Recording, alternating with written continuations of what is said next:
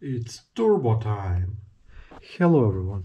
So today and maybe tomorrow I will be trying to replace my turbo for this Range Rover L322 with BMW M57 diesel engine.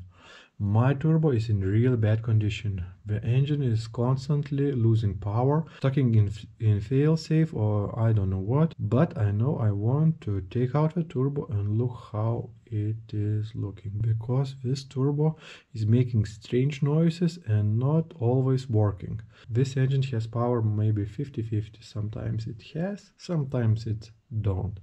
So let's try to dig out turbo and see what is happening. So top bolts of a turbo should be accessible by here from the air filter box. Here's metal plate which is also needs to be removed, and when it's removed I should see 3 turbo bolts.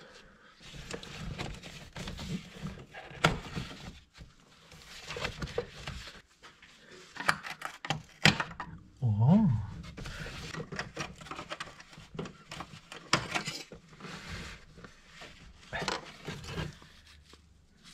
Ta-da! Assembled and turbo. I don't know about you, but this bolt is, oh my god, how hard to reach.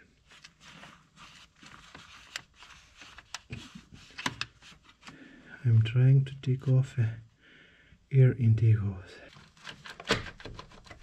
At this point it was the hardest part. So nice. Moving on.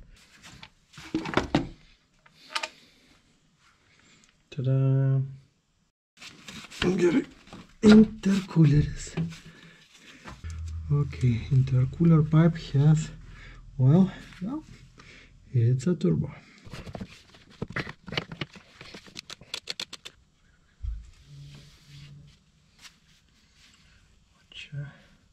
Ta-da! Very important bolt. Time to unbolt oil drain from turbo. Okay, and now what is left is 2 bolts on the engine block, and turbo should be free.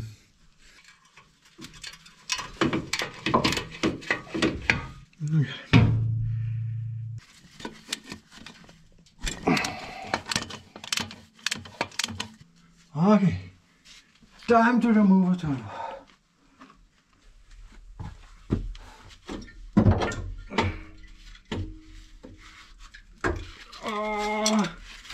Ta-da!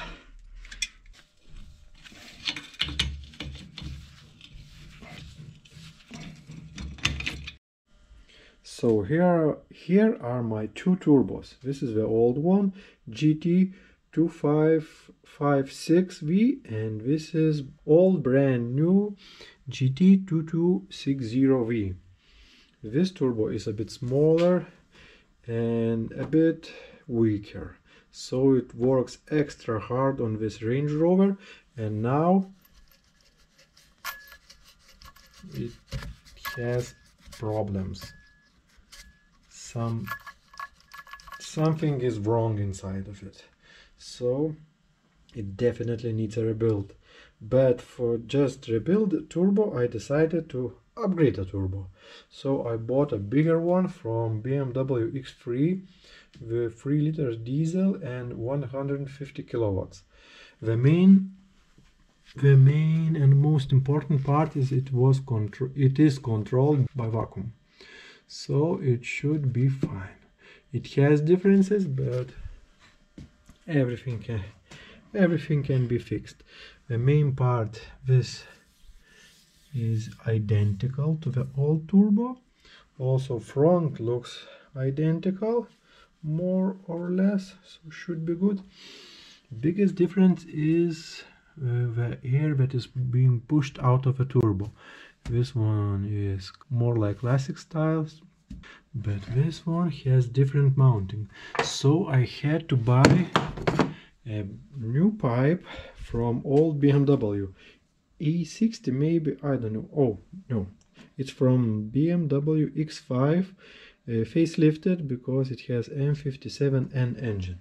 So this one fits here perfectly, and now I just need to solve a problem how to connect this part to the intercooler. It should be doable. Also, vacuum line is in a bit different positions, not a problem. This turbo is a bit bigger, it has bigger wings, so it sucks more air and pushes more air to the engine. So it should be just a little bit more powerful Range Rover. Well, we'll see. At least it will be working perfectly because I took it to restore it to brand new condition. So everything is changed. This part is changed. Also all inside is changed, repainted, and everything is checked. So this turbo is perfect. Also, downpipe. I have this beautiful downpipe with no ecologic systems whatsoever. So, and it fits perfectly for this turbo, my new one. So that's a good news for me. I'm gonna need to figure out what parts need to be changed to this one and move on. Okay, finally I have a problem. This turbo doesn't fit because of the place where air is charging out. It's when this is on the top, this is completely on the bottom, and on the Range Rover in this place there is engine mount. It's impossible to mount it like this. So what I'm going to do, I'm going to rotate just a bit this cold side of the turbo. I need to unbolt all these bolts and then find the right place, and later figure out how to put this wastegate in the place and make it working. So that's the problem. That's a later problem. Now I need to find a place for this pipe. So okay, let's go.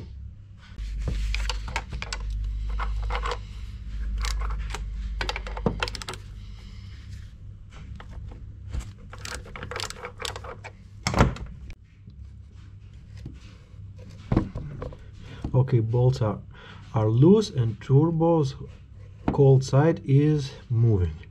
Now I need to get under the car and find the correct position and tighten it.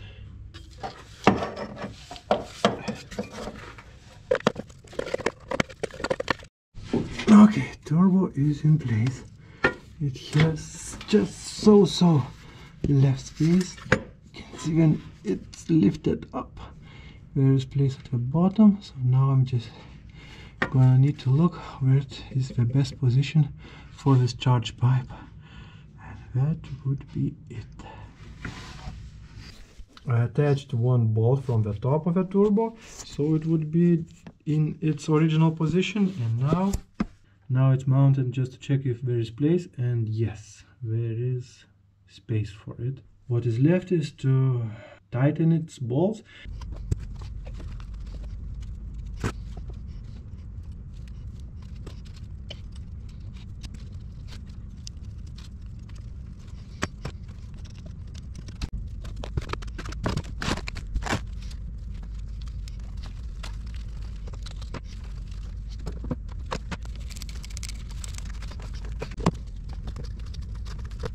Okay, so finally figure out how to mount this vacuum regulator to the turbo so it would fit under the bonnet and nothing would hit into the engine. At first I tried with this one, didn't fit quite well, so I took this part from my old turbo. It mounts to the hot side and it fits to the new turbo perfectly. I just needed to make a little bit bigger hole so it could fit just a bit further from the turbo, and everything fits perfectly. And this regulator is in just perfect space and it fits in the engine perfectly, so everything is Perfect. Really happy about it. And now it's time to bolt the turbo in the engine.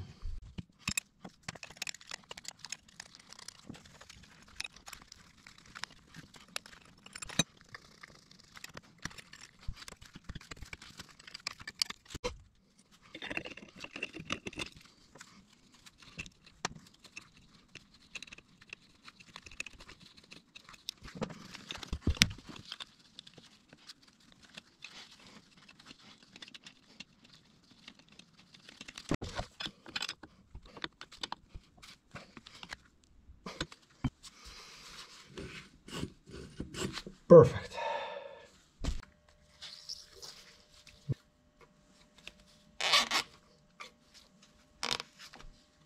Well, let's try. Maybe it will help to install this easier.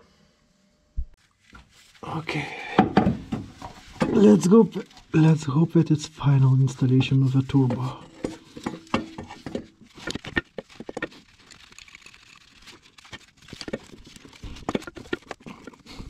Ох, то корми. Самое присадарёк идти сюда. Well, I managed to broke it a bit, but it's still usable. The main part is still in good condition.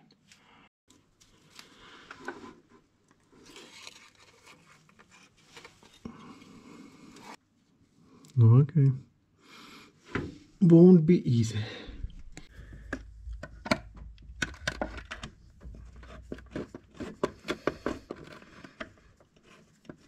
Nice. And here is the last one. And now turbo is being bolted on exhaust manifold. Nice. Very nice. So I had to make this custom intercooler charge pipe from silicone. It is 60 to 51 millimeters and 19 degrees elbow. Original one didn't fit because this part was too narrow. This part was too narrow, so I had to bought what I could found closest. It's a bit too narrow here too, but much bigger than this one, so it fits. Okay, now it's time to install this pipe.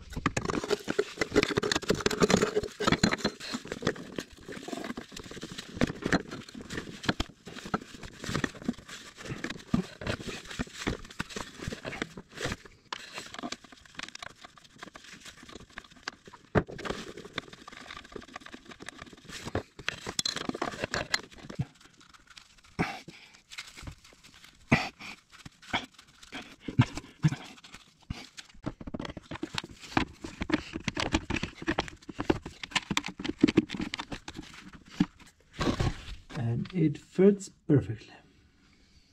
Nice.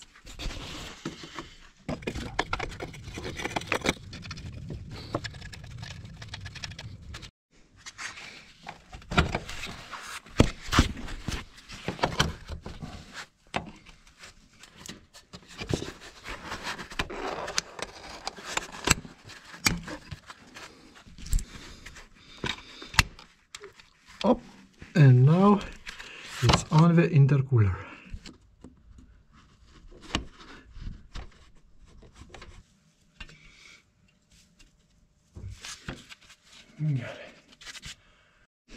Okay, so advice for future generations that will be watching this video. When you are attaching downpipe to the exhaust, unbolt downpipe bolts so it is adjustable and everything would fit. Whew, I was worried a little. Now it's looking fine.